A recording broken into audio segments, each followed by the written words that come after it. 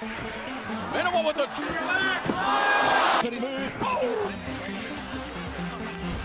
Today we will remember the story of one of the brightest fighters of the Gon Pride FC era and Japanese MMA representative who alone decided to eliminate all giants stepping on Japanese soil.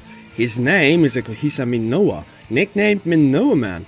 He had 114 MMA fights and won 64 of them, while often going into fights being a clear underdog. The Japanese was extremely dangerous on the ground and managed to win 42 times by submission. In addition to his impressive grappling skills, he worked very well with the audience. That is why over time he became a real public's favorite. Minowa wasn't afraid to accept the challenges of the bigger guys, and therefore one of his nicknames became Giant Slayer. It is at this point in his career that we will stop today. August 2006 and the duel of Minowaman against Butterbean. He was almost 190 pounds heavier than the Japanese. Minowa with a drop kick. The start from Minowa is very impressive and the audience sees a pro wrestling drop kick. But then comes literally the more heavy times when Eric takes a half guard. He of course wants the win, but he knows that fights like this, a little bit more pressure. He almost has it, and there it is. Nice sweep nice there. Sweep attempt. Yep. Right is the submission game. Is the fight there? He's maneuvering now for the armbar. Grip there, but now Minowa's extending it. Oh wow!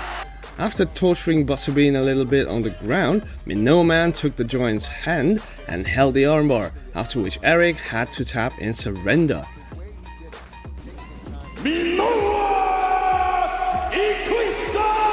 Ikuhisa the Punk Minowa, 35-9. The same 2006 and of Minowa's rival, Giant Silva.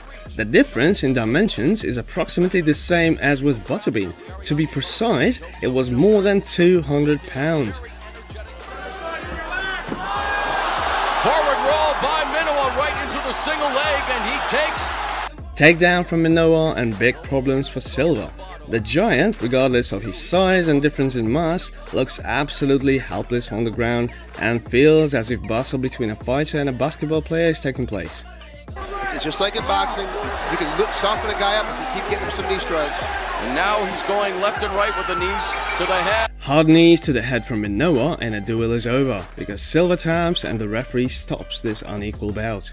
Another scalp of the giant in the piggy bank of Minowa, who begins to flirt with the audience in the hall and gets closer and closer to being called the Giant Slayer.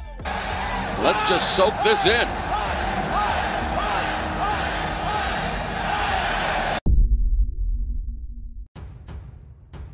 December 31st, 2007, K1 Premium Dynamite Tournament. Duel against the Brazilian with a purple belt in Jiu-Jitsu, Zulu Zenio.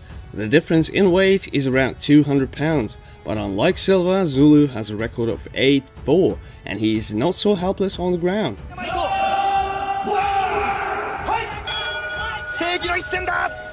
Minowa runs around Zulu and hopes that he has a weak vestibular apparatus that can fail. Minowa delivers single blows and again cycles around the opponent, showing a first-class bicycle.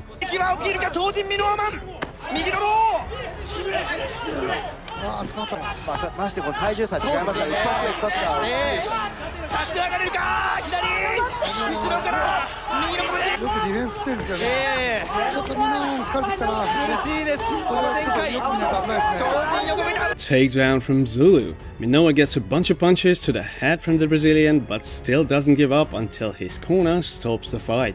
So the giant struck back and Zulu was able to take revenge for the defeated colleagues, making the score 2-1 in favor of Minowa. In 2008, the Dream promotion, which became a follower of the Pride, organized an openweight Grand Prix and Minowa became one of the 8 participants in the tournament. In the first round, Minowaman immediately hit another giant, Bob Sapp, who at the time could really light up. And Nestor Hoost, who was beaten by Bob twice in K1, would totally agree with this. Sapp had a record of 10-3 in MMA, and in this fight he looked as a favorite and the most powerful of all the giants with whom fate brought Minowa together, and the difference in weight was 130 pounds. University of Washington charges out of his corner. First round of action, overhand right from Minowaman. Single leg here from Minowaman. Can he get Bob Zapp down? The fight almost immediately goes to the ground, but Bob, being in a very advantageous position, couldn't benefit from it, and Minowa immediately took advantage. And the knee turned, it's a very vulnerable place for the Achilles lock. Oh, Bob Zapp down, it's over! The second minute of the bout, and there was nothing left for Bob to do but to tap and surrender, and let down his fellow Giants while missing Minowaman in the semi-finals of the tournament. The Giants are unhappy as their score is already 3-1 in favor of the Japanese.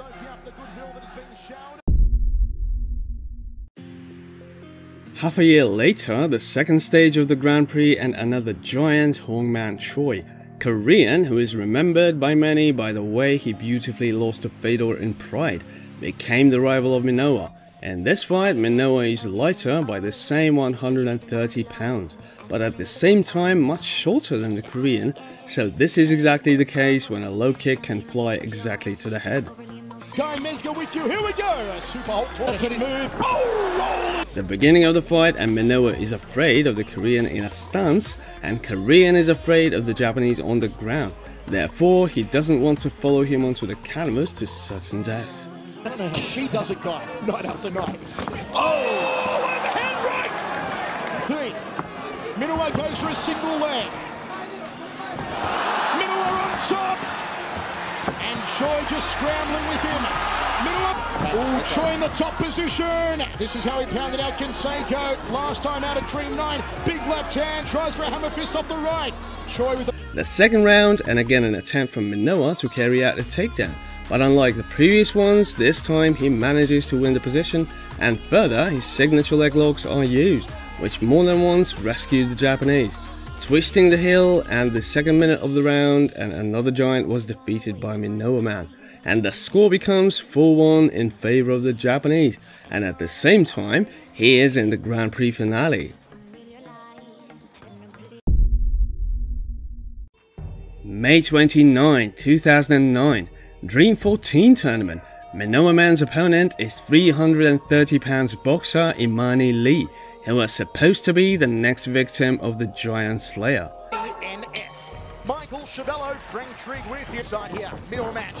Accurate start of the fight and a takedown from Minowaman.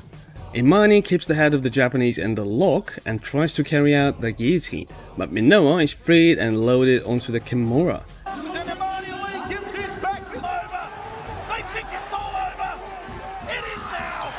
Japanese fighter takes a back mount and chokes the boxer from the back without any problems, thereby removing another giant from his path, and wins this duel by submission already in the first round, and the score of victories becomes 5-1 in favor of Minowa.